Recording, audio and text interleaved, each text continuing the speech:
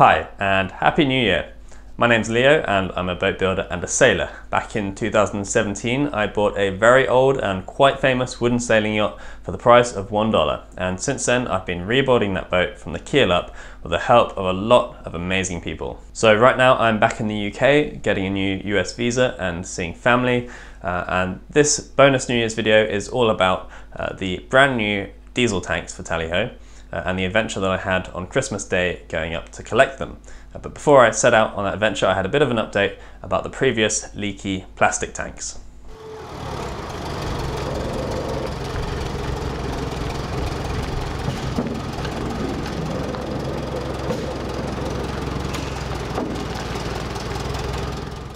Now I do have a little bit of an update regarding the plastic diesel tanks, which I ordered and they were delivered here and they leaked and were defective and just in general really bad build quality. The company that built them told me that if I shipped them back to them they would return my deposit, which I thought seemed pretty fair. I did ship the tanks back to them. They did organise and pay for the shipping, but then they refused to return the deposit. So I'm $1,000 down on that experience, not to mention the 6 or 8 months or more of wasted time, which is frustrating. I do understand why they wouldn't want to pay the deposit back. They've obviously lost money on these tanks, but also don't think it's fair for them to be making defective products and labelling them as marine quality when they're very clearly not. To be honest, the only thing that really frustrated me is that they told me very clearly that they would return my deposit. I mean, if they hadn't said that, I wouldn't really expect them to, and I would have shipped them back the tanks anyway. But the fact that they told me very clearly that if I gave them the tanks back, they'd return the deposit, and then refused to, and then stopped answering my emails, is just a really pretty crappy thing to do, I think. Anyway, I've debated with myself a lot about whether I should name and shame this company. And although I'd really like to, it's just not my style. I think it would be unfair for me to do something which could really impact a small business when it's just one person's experience. So all I will say is, if you are looking to buy custom plastic welded tanks in the US, just be very careful about what your expectations are. Ideally see some examples of the work in person before you order anything, even if, or maybe especially if, the company says that they've been doing it for a very long time.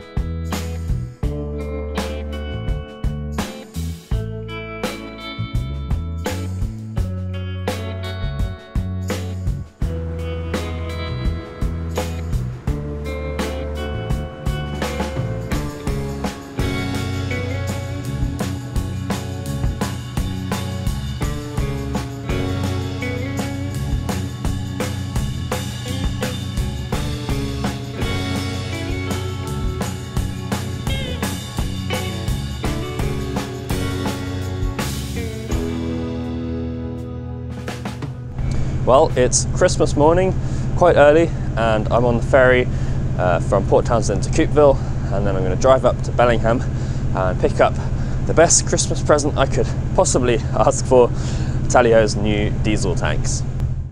So after I released the video about the plastic tank disaster, I got a few offers of help, which was really kind, and one of those people was a guy called Lauren who works at All American Marine up in Bellingham.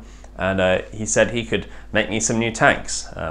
Obviously I was really excited about that. We started a conversation. The company he works for makes big power boats.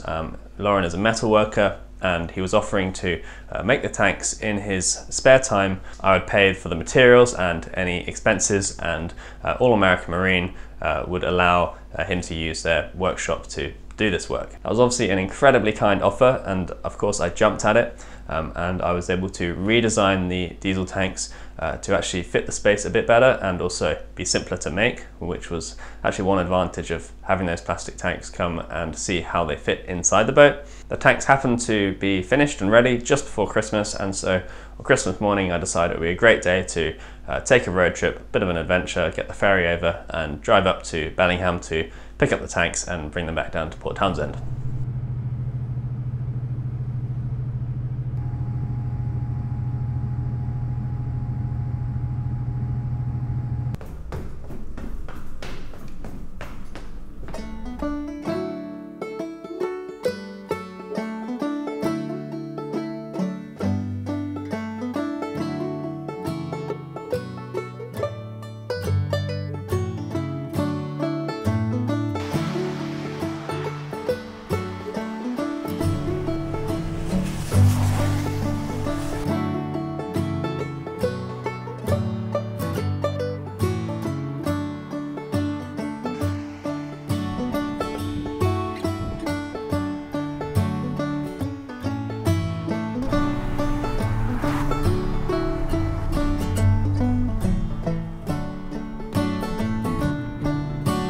dude.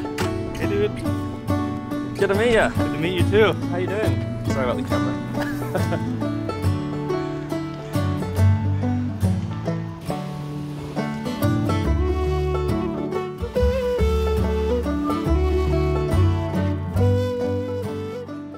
Well, my name is Lauren. I'm a boat builder, but I'm not a sailor. I build aluminum catamarans for a living. Been doing that for 10 years. I've been watching Leo on YouTube for quite a while. I saw the diesel tank disaster video, and at the end of it, he was kind of looking for options, and I've built aluminum tanks here. You know, to my knowledge, we've never had an issue, so I kind of volunteered to build some aluminum tanks for him. These tanks go into a sailboat where almost nothing is level and absolutely nothing was square on them. So it was a little bit of a challenge. I was able to figure it out and kind of learn something in the process. The construction is quarter inch aluminum plate, welded double continuous inside and out with the exception of the lid. That one's welded single side because that was the last piece to put on.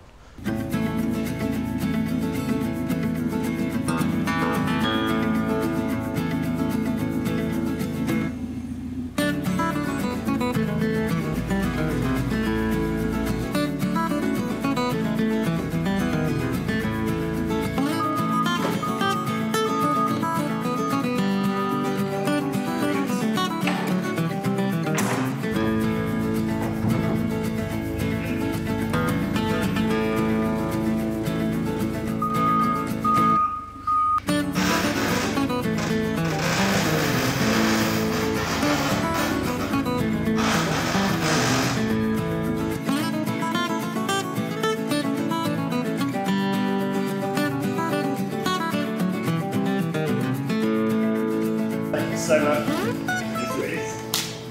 Okay, so I'm going to talk a little bit about different diesel tank materials and why I chose to go with aluminium, and if you want to skip ahead past all that, you can just skip to this time. Otherwise, starting with the previous tanks which didn't work, I decided originally to go with welded plastic tanks because plastic doesn't corrode, and all metals eventually, one way or another, can corrode. I do still think that welded plastic tanks could be a good option if they're well made, but after my experience I really wanted to go with something that was just solid and reliable and had been tried and tested, because one of the problems with plastic tanks is there's not a lot of experience with using them for diesel for a long period of time. We don't know if in 20 or 30 years how they'll be holding up, and there seems to be a mixed opinions on whether plastic can become permeable or degrade with diesel inside. Fiberglass tanks could be another good option, but one thing that fiberglass tanks and plastic tanks do have in common is that the material is a lot softer than the metal fittings which will go into the ports, and so that can cause a problem with the threads getting damaged and so on. If I did have a fiberglass tank, I wouldn't want to have a drain port at the very bottom. All the ports would have to be at the top of the tank, because obviously if they fail, it's a lot less disastrous than if a port at the very bottom of the tank fails. A lot of people suggested using some kind of flexible bladder or a bag inside a tank, like the sort of thing that they do on aircraft. Now, I know it works well on aircraft, but in my opinion, it's not suitable for a sailing boat like this. Especially in my particular application, the service interval or the maintenance interval is too long. It's too difficult to get to these tanks to inspect them, and I think there's too much opportunity for chafe, especially with the movement of a sailing boat.